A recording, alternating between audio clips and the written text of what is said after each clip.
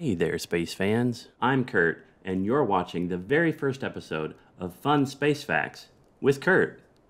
These videos are my attempt at short and sweet and simple explanations about some possibly complex space topics.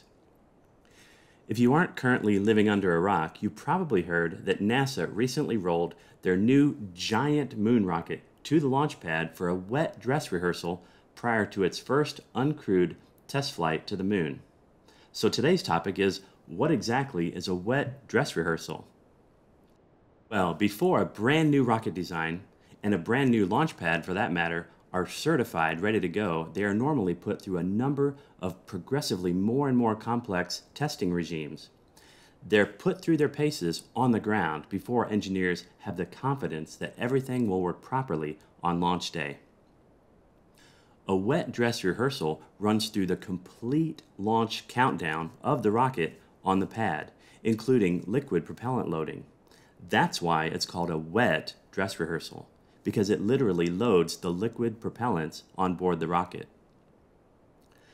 Often a wet dress rehearsal ends in a planned last-minute abort before the engines are actually ignited. This scheme of going through the motions of an actual abort sequence has the added benefit of also testing the pad abort systems along with the propellant offload systems and procedures. The wet dress rehearsal also does a pretty good job of providing high-fidelity, hardware-based training for the launch control team. It puts that team through most of the paces that they will experience on an actual launch day.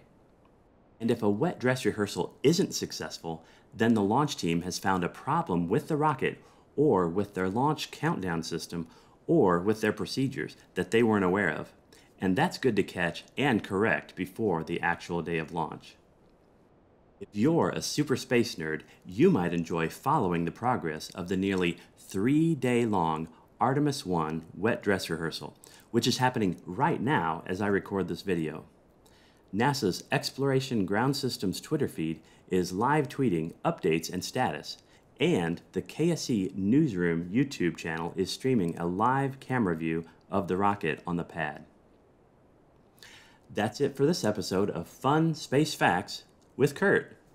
I hope you enjoyed it. Check back later for more episodes. Bye.